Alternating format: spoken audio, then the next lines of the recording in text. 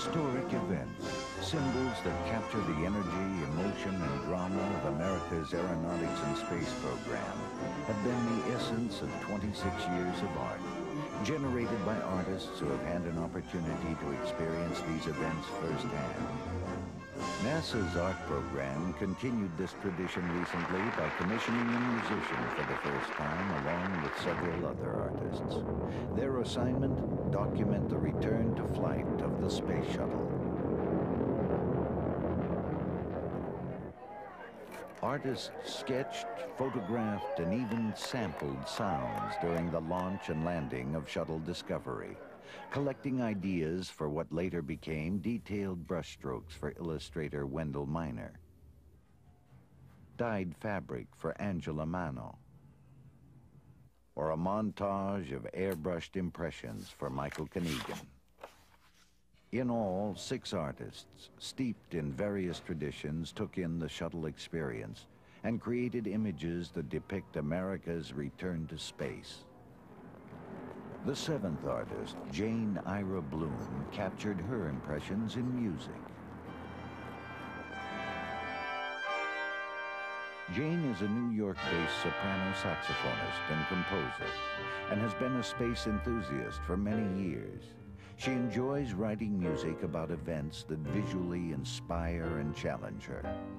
How could I communicate the feeling without pointing to it, without actually saying, here's what a launch sounds like? How can I make people feel what you feel like when you hear it? As part of the process, Jane spent time rehearsing ideas with fellow artists in New York. Early on, Jane realized that she didn't want to approach the music as a pure synthesizer score. Instead, she found other forms of expression. I think it's a greater challenge to find new sounds and to find even new uses of live electronics, impelled by the players, impelled by the people.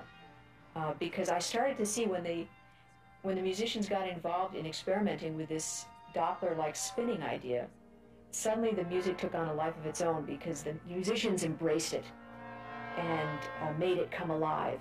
And in jazz we say the bandstand starts to rise.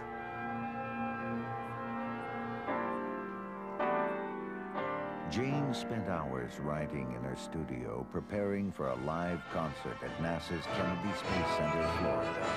It was performed exactly 1 year after the space shuttle's return to flight, and included the traditional unveiling of art from the program. It was an evening of sights and sounds, one in which art and technology combined to express an appreciation for America's return to space.